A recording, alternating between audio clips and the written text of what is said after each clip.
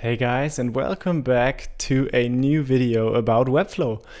The last videos about Webflow had been about my portfolio, about learning the app, and this is really just a video series in which I'm learning Webflow and in which you can just watch me while I'm trying out new things, in which I'm just learning the app. And I want to show you a really cool new thing that the Webflow team just released, and it's Webflow University. Webflow University is a new website that they just launched, and it's a website full of video tutorials, full of knowledge. So if you want to learn Webflow, then definitely head over to university.webflow.com and check out all these different videos and guides that they provide. So I watched a couple of these videos and they are so incredible helpful. So in my videos, I'm just trying to give you an impression of how you can learn Webflow, but these videos right here are really focused on some kind of topic, so they are like sorted. You can go and check out the elements of Webflow. You can check out the CMS part that I really didn't talk about just yet, and they are like and they are really like talking about all the features, all the details, like the really small details Webflow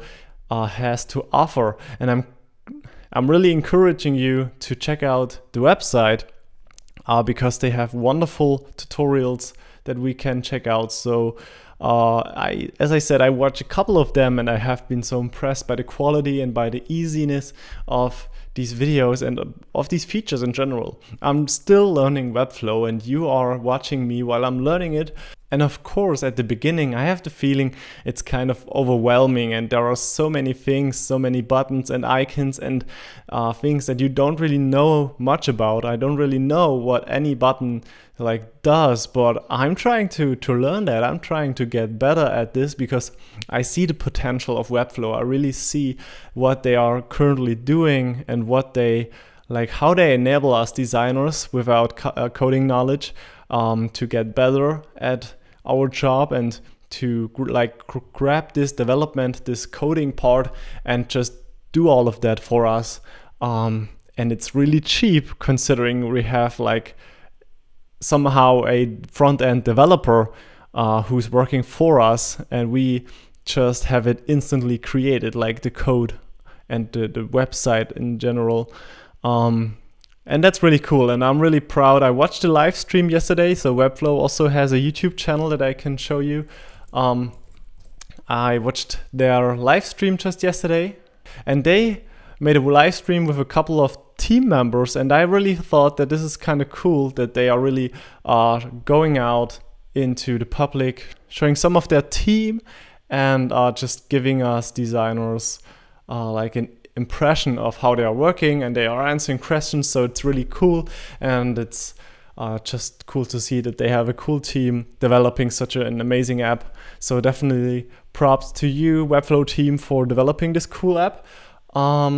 The upcoming videos will be about creating more pages of my portfolio. So we have the navigation right here, including the services, work, and contact. These are the few parts that we will focus on in the next few videos.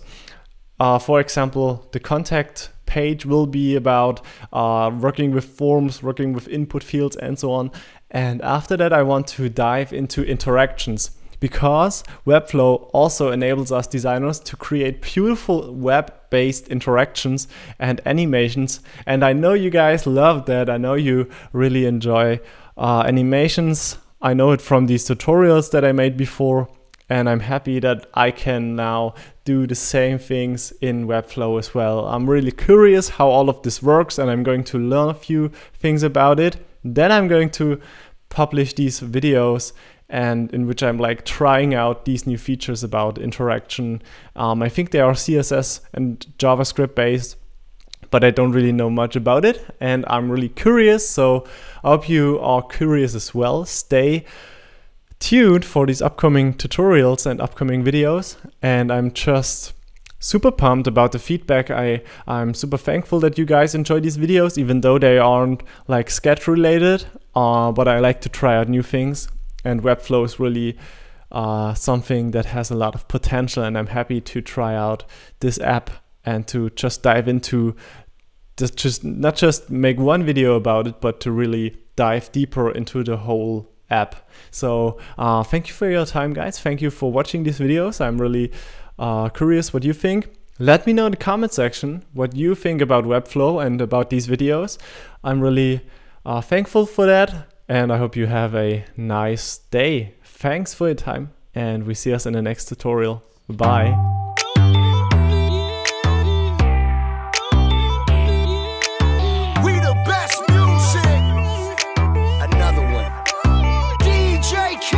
Looking at the truth, the money never lie. No, I'm the one, yeah, I'm the one.